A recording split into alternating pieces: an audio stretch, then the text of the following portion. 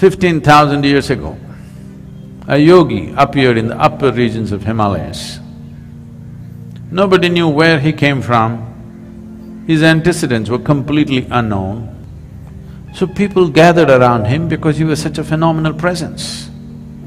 A large group of people gathered like this. They expected him to say something, do something. He did nothing, he said nothing, simply he sat. If I simply sat here for 2 hours, I can imagine, within 15 minutes, those people in the last few rows, and they will slowly, still there's time for the cinema, let's go. If I said nothing for 2 hours, 90% of the people will be gone. If I said nothing for 6 hours, only a few hardcore ones will hang on, rest are all gone. Same happened to him. He said nothing, did nothing, simply sat still.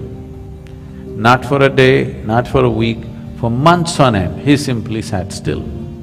Everybody was expecting a miracle, nothing happened, he just sat. But they were missing a most fundamental miracle because the nature of your body is such right now, you're well attended to. You had lunch in the afternoon and maybe you snacked in the evening, and so that you don't fall asleep, you had a coffee and maybe you have something in your bag.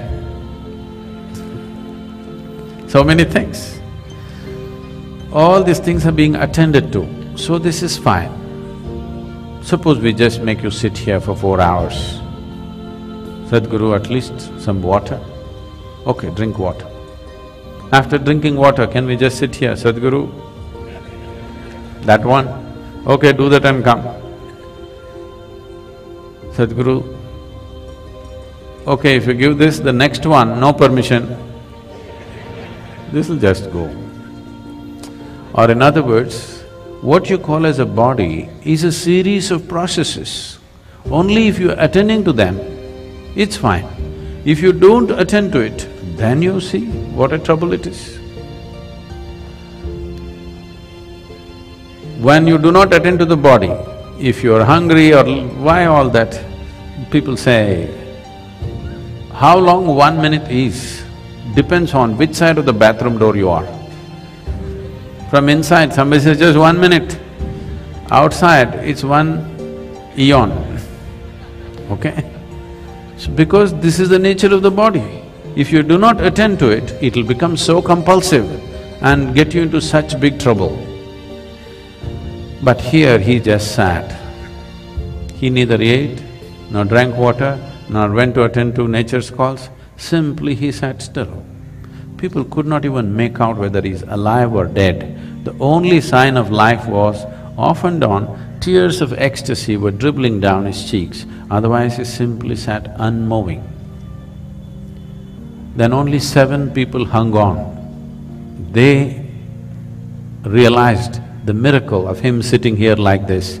Because if he has to sit here like this, he has transcended physical nature, otherwise you cannot sit like this. These 7 people hung on. Today we celebrate these 7 people as the Sapta Rishis. These were his first disciples of the Adiyogi. So this Adiyogi just sat there, these 7 people showed interest. He told them, this is not for you, this is not entertainment. But they said, no, we're willing to do anything. He gave them a few preparatory steps. They prepared for many years. Then one day when the solstice was shifting, just now, we shifted from summer solstice to winter solstice on December 22nd. It'll again happen on June 21st, and this coming June 21st is significant for the world, because this is the day when Adiyogi first turned south and gave his teaching. Because the sun turned south, he turned south and started explaining the mechanics of being human. On this day, fortunately, the world, the United Nations has declared the World Yoga Day because the yoga began on that day.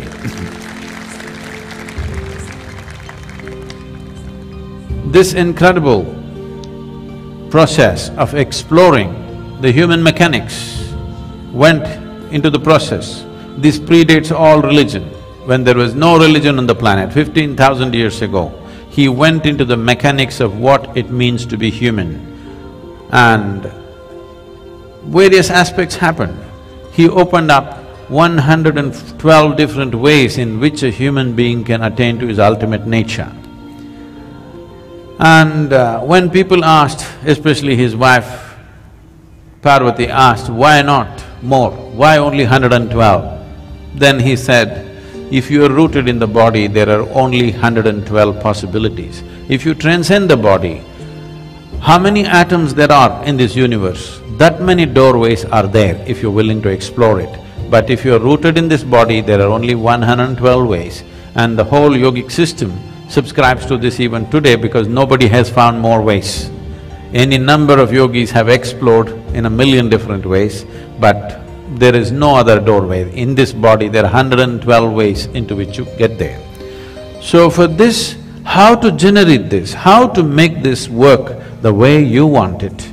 So this whole mechanics, he started, Adiyogi explored for many years, and he gave this elaborate knowledge to the world, and then asked these 7 people to go in 7 different directions in the world.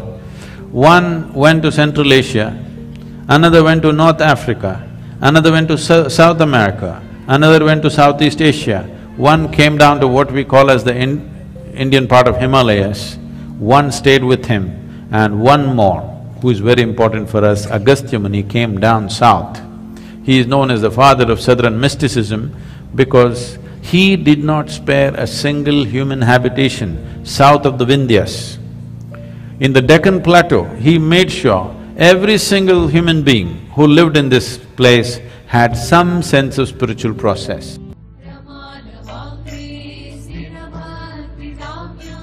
Namo Namo Shri Guru